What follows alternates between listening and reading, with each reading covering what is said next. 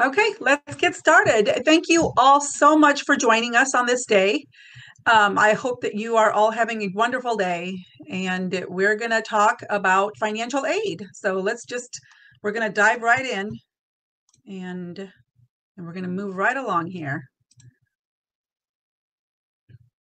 So welcome to Financial Aid. My name is Jennifer Bond. I'm the Associate Director of Graduate and Professional Programs. Please mute your audio and use the Zoom Q&A box to type in your questions anytime throughout the presentation. We are so happy that you're all here. Go Lions! So today's hosts and co-hosts, like I said, my name is Jennifer Bond. I'm the Associate Director of Graduate and Professional Programs. And with me today is Kathy Berganza, Scholarship Manager. She's going to be answering all of your questions as you type them in, and I will also be answering some questions at the end of the presentation. So just feel free to go ahead and type in any questions you have. And let me just make sure that I'm admitting everyone in that wants to come into the room. Okay, so let's move on here. So today's topics, oops, my apologies. Today's topics, the definition of financial aid, applying for financial aid and eligibility, types of financial aid. We're going to talk about the cost of attendance, and then we'll go over some helpful tips, and then of course our contact information for those of you that want to reach out to us and ask questions that you may not have answered, that we may not be able to answer during this presentation. So the definition of financial aid. Financial aid is money to help students pay for college. It can be in the form of grants, work study, loans, scholarships. All these help to make college affordable for students, and that's what financial aid is. Financial aid, again, can come from the federal government, from the state, school or private sources, employers. Let me make sure I'm admitting everyone. My apologies. Okay. Applying for financial aid. So how do you apply for financial aid? The application process is actually really easy. It's really simple. All you have to do to apply for financial aid is complete the free application for federal student aid. It's an application that's really easy to complete, and you would apply at www.studentaid.gov. It's important that you create an FSA ID. It's a username and password combination that will help you to sign your FAFSA electronically. And that FSA ID will be the same FSA ID that you will use every year to complete your FAFSA. Information for this year is based on the 2019 income taxes. And students must reapply every year for federal aid. So the FAFSA should be completed every academic year. Our school code for students that want the FAFSA, your FAFSA to come to LMU, you would use our school code 001234. In addition to that, you want to make sure that you complete and submit your department's scholarship application. And for questions about the scholarships available through your college, you want to make sure that you check directly with your program coordinator or the person that you have contact with within the college, and they can provide you more information as far as what scholarships are offered directly through your college. The basic eligibility to be eligible for federal aid, one is to be a U.S. citizen or eligible non-citizen. You have to have a valid Social Security number with the exception of students from the Republic of Marshall Islands, Federated States of Micronesia, or the Republic of Palau. You must be registered with Selective Service. If you're a male, you must register between the ages of 18 and 25. You must be enrolled in an eligible degree program or non-degree credential program. You must be enrolled at least half-time. For graduate students, for graduate degree seeking students, half-time is 3 units or more. For students in a non-degree credential program, half-time is considered 6 units or more. You also must maintain satisfactory academic progress to be eligible and to continue eligibility. Types of financial aid. Gift aid, grants or scholarships that do not need to be repaid. There are also loans, which is borrowed money that must be paid back, usually with interest. Work, money earned by the student as payment for a job on or off campus, and we call it either federal work study or LMU work. Types of grants and scholarships that are available to students. From the federal, students can apply for a federal teach grant if you're in the teacher preparation programs. The Teach Grant Program provides up to $4,000 a year to students who are completing or plan to complete coursework needed to begin a career in teaching. Students must sign a Teach Grant agreement to serve, in which you agree to, among other things, teach in a high-need field at an elementary school or secondary school that serves students from low-income families, and you must work for 4 complete academic years within 8 years after completing your course of study or degree. One thing to note about the federal Teach Grant is that if you do not meet the requirements of your service obligation, all Teach Grant funds you received are converted to a direct unsubsidized loan. You must repay the loan in full with interest charged from the date of each Teach Grant disbursement. So this is the Federal Teach Grant is a wonderful program for students that are going into the teaching field and feel that this is something that they want to do and that they meet these requirements, but only if you're absolutely sure, because again, it does convert into a direct unsubsidized loan as of the date of disbursement if you don't meet the obligation of the contract. Other types of aid, grants, and scholarships through the state of California is the Cal Grant TCP, stands for Teaching Credential Program.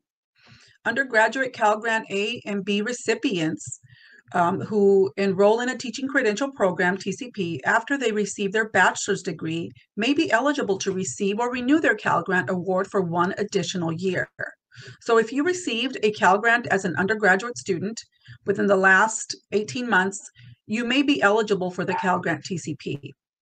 And what you'll need to do is complete Form G44 and return it to the California Student Aid Commission, or CSAC, as we call them. You must also complete the FAFSA, or the Free Application for Federal Student Aid. To learn more about this program, you can visit studentaid.gov/teach. Another program that's actually a fairly new program is called the Golden State Teacher Grant Program. And this particular program is available to students who are interested in going into special education. For additional information, you can visit www.csac.ca.gov. And you can find out about this program and to see if this program is right for you. The application process is also available on the CSAC website.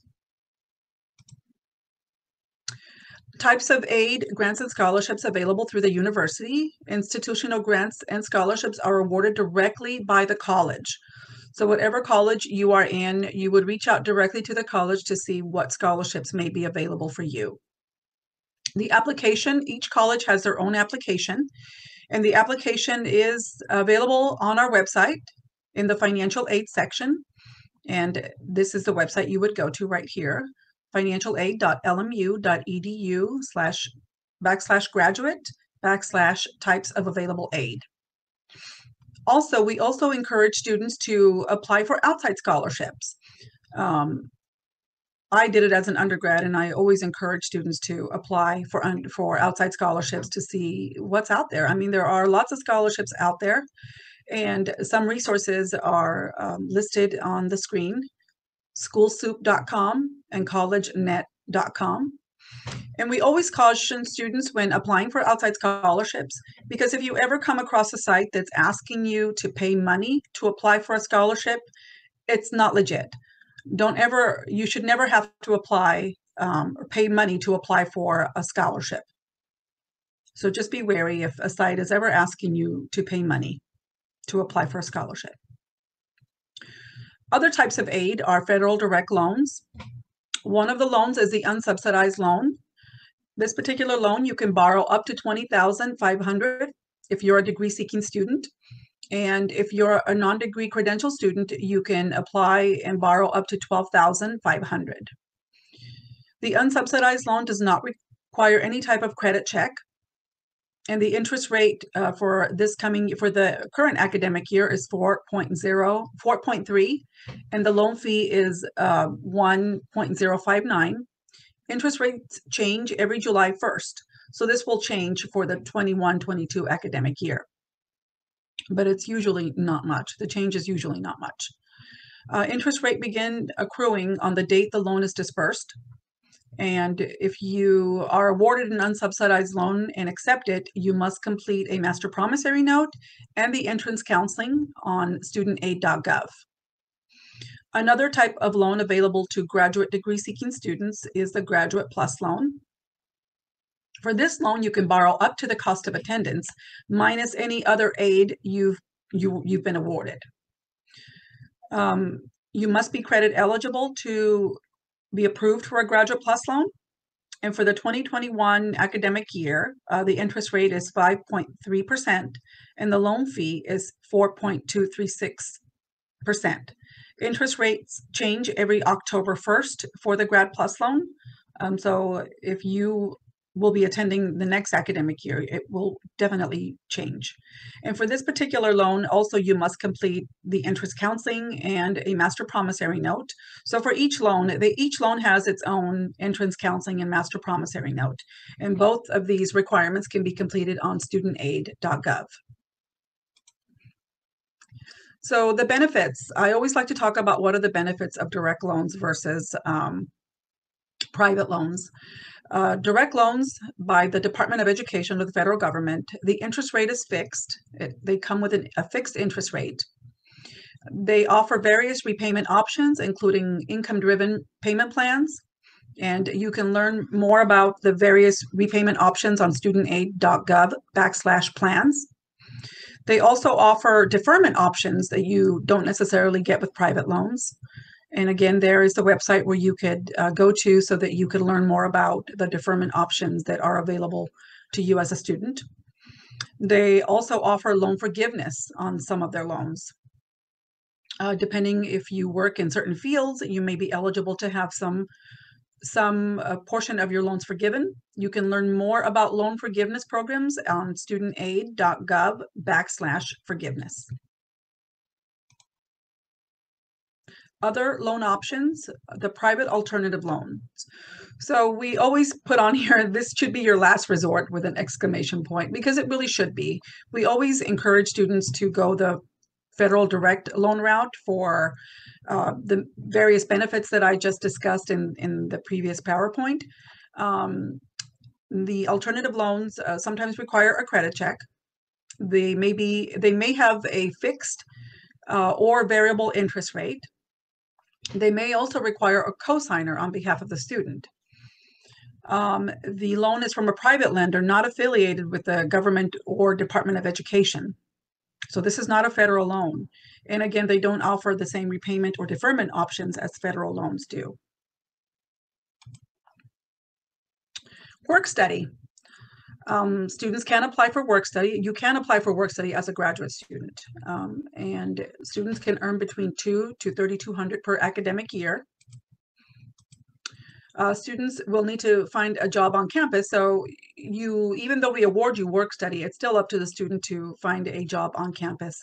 But we have a website. Student Employment Services can assist students with finding jobs on campus. Students can work 8 to 10 hours per week on average, and you earn a paycheck. So the paycheck that you receive, you could either use it for educational expenses, or you can opt to have it applied toward your tuition and fees. And like I mentioned, you can visit Student Employment website for additional information at studentaffairs.lmu.edu/activities/SES.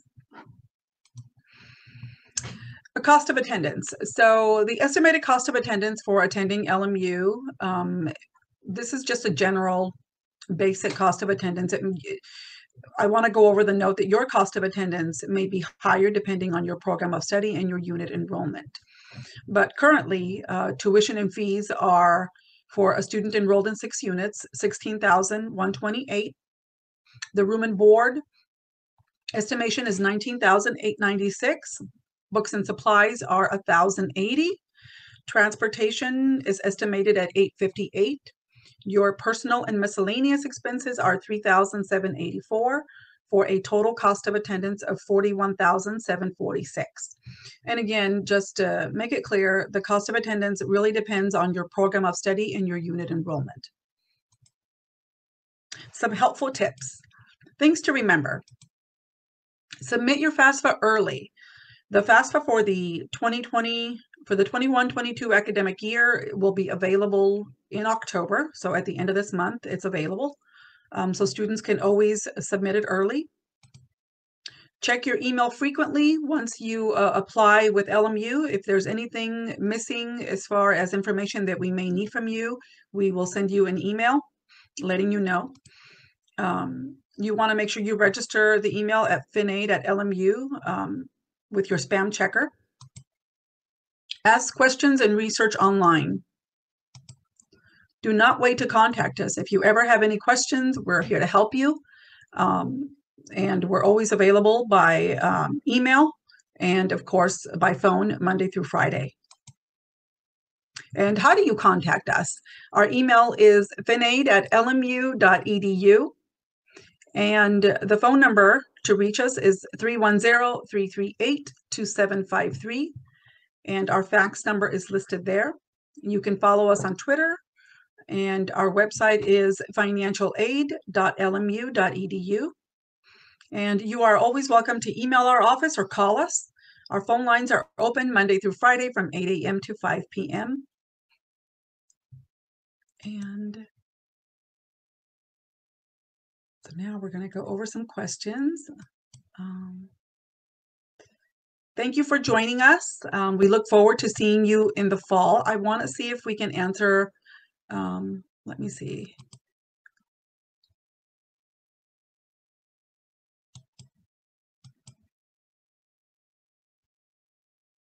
We have a question. Is there a maximum amount of times or years you can apply for a FAFSA? That's a good question. So there is no maximum as a graduate student, but there is a maximum amount of loans that you can borrow as a graduate student. Currently, the aggregate for graduate students is $138,500, so $138,500. Another question that we have is, whoops, let me go back up. It says, is the cost of attendance for one semester or 1 year? So the cost of attendance that I provided was for the academic year that we went over on our on one of the slides. And another question.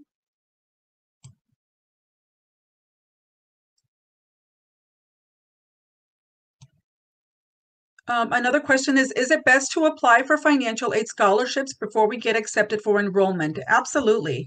You should always begin applying actually a year in advance to outside scholarships to see what's available. Usually they start accepting scholarship applications a year in advance. So definitely you want to get out there and start submitting applications to scholarship foundations that are accepting.